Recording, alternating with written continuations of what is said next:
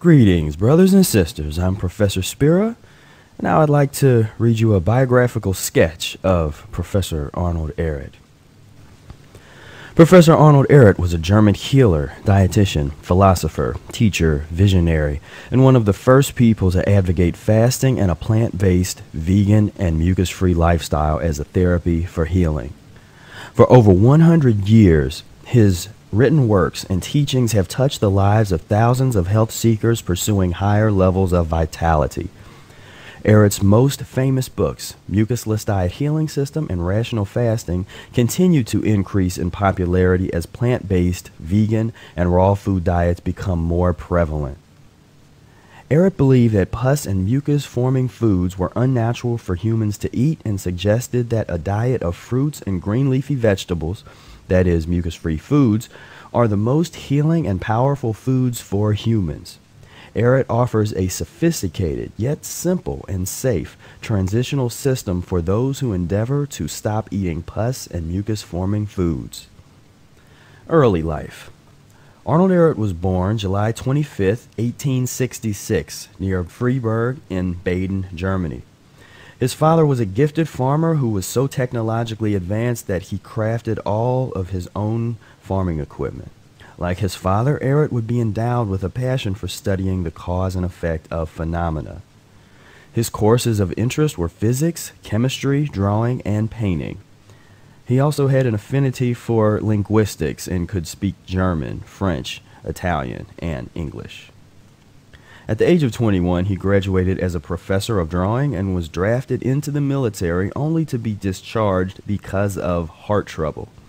At the age of 31, he was diagnosed with Bright's disease, which is inflammation of the kidneys, and pronounced incurable by 24 of Europe's most respected doctors. He then explored natural healing and visited sanitariums to learn holistic methods and philosophies. In a desperate attempt to quench his misery, Ehret decided to stop eating. To his amazement, he did not die, but gained in strength and vitality. In 1899, he traveled to Berlin to study vegetarianism, followed by a trip to Algiers in northern Africa, where he experimented with fasting and fruit dieting. Due to his new lifestyle, Ehret completely cured himself of all of his diseases and could now perform great feats of physiological strength, including an 800-mile bicycle trip from Algiers to Tunis. His discovery caused him to posit that pus and mucus-forming foods are the fundamental cause for all human illness, and that fasting, simply eating less, is nature's primary method of cleansing the body from the effects of unnatural eating. Successful healer. In the early 1900s, Ehret opened a hugely popular sanitarium in Ascona, Switzerland, where he treated and cured thousands of patients considered incurable by the so-called medical authorities. During the latter part of the decade, Ehret engaged in a series of fasts monitored by German and Swiss officials. Within a period of 12 months, Ehret completed a fast of 21 days, one of 24 days, one of 32 days, and one of 49 days, which stood as a world record for many years. Ultimately, Ehret became one of the most in-demand health lecturers, journalists, and educators in Europe, saving the lives of thousands of people. Ehret left from Bremen for the United States to see the Panama Exposition and sample the fruits of the continent. He found his way to California, which was of special interest to him. This was because the region was undergoing a horticultural renaissance due to botanists like Luther Burbank, who later paid tribute to Ehret. At the time, the University of California also owned the world's largest collection of rare fruits. The war prevented him from returning to Germany, and he settled in Mount Washington, where he prepared his manuscripts and diplomas in his cultivated eating gardens.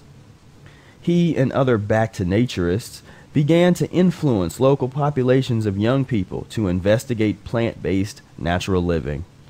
Benedict Lust, a student of Ehret's and early proponent of naturopathy, initially distributed the English language books of Ehret, Neep, Kuhn, Just, and Engelhard in the United States.